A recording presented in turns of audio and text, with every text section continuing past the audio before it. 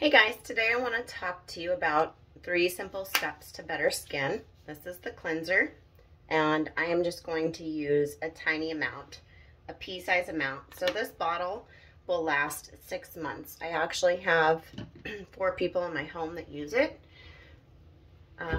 so it lasts forever. And did you see that these are actually the products of the month, the trio? You can get them alone. You can get them as a set. So it's a gel base. None of our cleansers are going to foam up.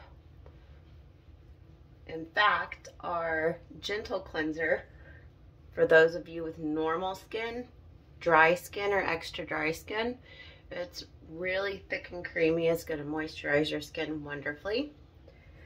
It's not going to over dry it.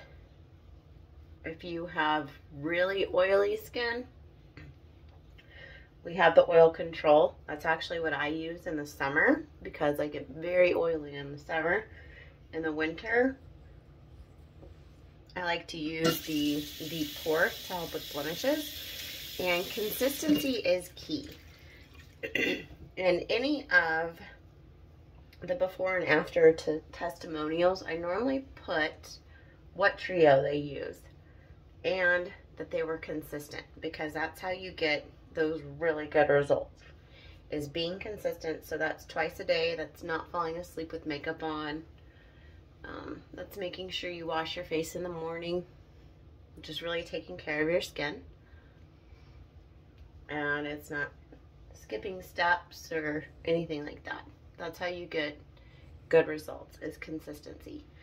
So we also have, like I use, the deep pore. So if you have really acne prone skin, the deep pore is going to be wonderful for you. I have to get my cotton swab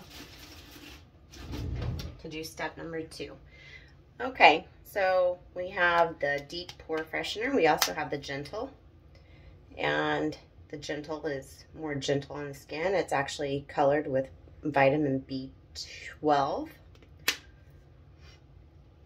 And this actually has in it the pine bark. So it's going to help really clean up the skin. Each formula is different with the botanicals that it has in it.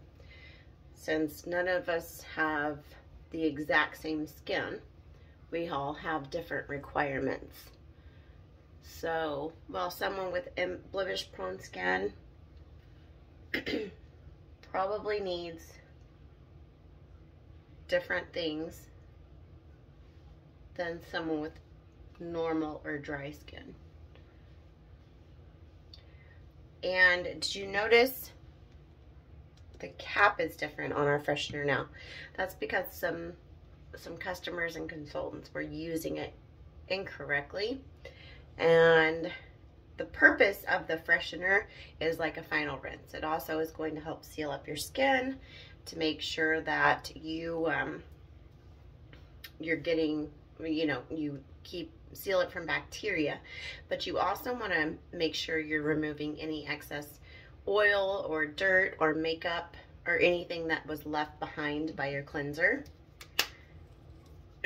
So you want to make sure you're using the freshener the proper way and not just spraying it on your face and leaving it. You want to actually wipe it and do that motion.